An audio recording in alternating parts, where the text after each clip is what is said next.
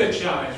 There's no doubt. But my point to Dr. Fuster was that once you tell somebody you're going to die in the next 12 months if you don't do anything, there might be some more psychological effect. I mean, I frame it a little bit differently in the spirit of this and putting together different things I've heard.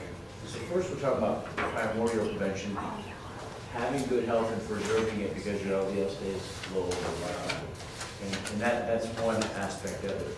What you're talking about is identifying super high-risk people with a 50% 1 year or 2 year risk. Me, I'm a brand cardiologist, patient sees my nutritionist, exercise physiologist, but it's a little too late to do that alone at that point. We know that we look ahead, higher risk people, lifestyle alone did not do it. So at that point, it's not sufficient in a very high risk person where that's the only thing you're doing. And I think that's when we get creative, I think, where you, whether it's PCSK9 for 1 year or 2 years or 3 years, whether it's something, you know, more aggressive from that perspective. So I think we're sort of talking about two different aspects. One is primordial prevention, preserving good health, lifetime, lifelong preservation of low LDL.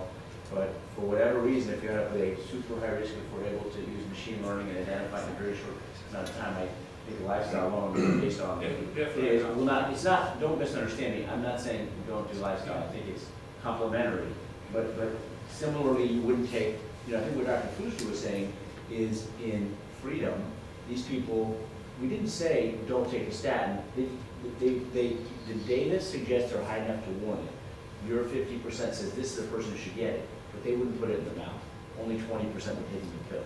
And I think that's the adherence part of that. I'm not sure that if you scare someone and say, boo, they're going to put it in their mouth anymore. But their doctor at least says, this is someone who identify, might not have before, so this is... Well, I think I'm going to go back to the analogy of cancer. David, you go ahead first. Okay, well, it might be sort of rambling, but I'll get there. So, is it valuable, would it be valuable to be able to identify someone at such high risk that we could predict a 50% chance in the next year that they're going to die? And, you know, I think that would be a good contribution. I think that would be useful. Would it really change how we practice?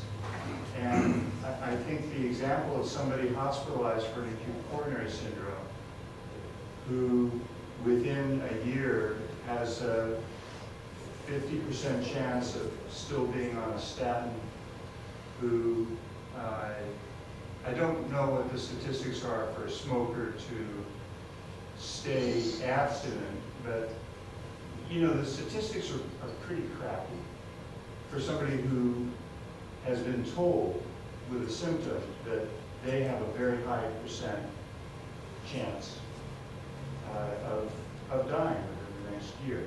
But that's not as more than 10–15% now. You know, we put them on, you know, aggressive therapy after the event, and my point was that trying to bring this primary prevention close to cancer and what we do in cancer. Once you find somebody with a tumor and you know the survival for 12 months is 50% and so on, you cause some action. Now, if, what Amit said, if the treatment is all about what they do in a lifestyle change, obviously that's not enough. But if you develop new interventions, like what Dr. Bravo says, if it is more than 25% or if it's 50%, it justifies a bypass, then I think we can make a difference. Because now we have new tools that we could not use before. And so that's the point. And obviously we have to have trials for those. And because there's such a short time, by definition, such a short term, we should be able to do a lot of trials because it only takes 6 months or a year to see the outcome. If, you know, that, it all comes back to these computer guys to develop that 25% and 50% machine learning algorithm. But once developed, the question is what we're going to do, you know,